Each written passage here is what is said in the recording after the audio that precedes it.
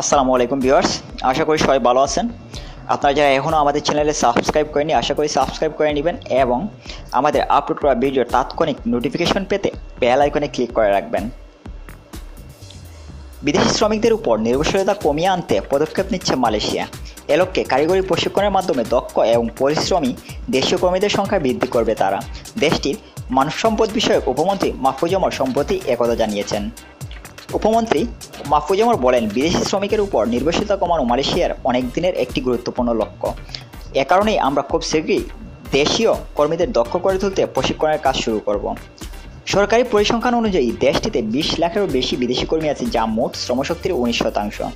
এ অবস্থাকে বিদেশি শ্রমিকের উপর অতি নির্ভরশীলতা আখ্যায়িত করে তা চলতি বছরের মধ্যে এ সংখ্যা 17 লাখে নামিয়ে আনার লক্ষ্য নির্ধারণ করেছে দেশটি। এ লক্ষ্য পূরণ হলে মোট শ্রমশক্তিতে দেশটির বিদেশি শ্রমিকদের হার দাঁড়াবে 11%। ভবিষ্যতে সর্বোচ্চ 10% নামিয়ে আনা হবে বলে আশা করছে দেশটি। তবে এর নির্দিষ্ট সময়সীমা সম্পর্কে কিছু জানাননি উপমন্ত্রী ওমর। মালয়েশিয়া সরকার 2020 সালের মধ্যে মোট শ্রমশক্তিতে স্থানীয় দক্ষ শ্রমিকদের হার 35% উন্নতির লক্ষ্যে নির্ধারণ করেছে, যা বর্তমানে 23%।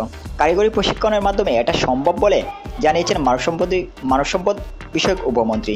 দেশটির স্বরাষ্ট্র মন্ত্রণালয়ের তথ্য অনুযায়ী গত বছরের 30 জুন পর্যন্ত মালয়েশিয়ায় অভিবাসী শ্রমিকের সংখ্যা ছিল 17,80,000। এর মধ্যে বাংলাদেশ থেকে যাওয়া শ্রমিকের সংখ্যা 2,81,089 জন।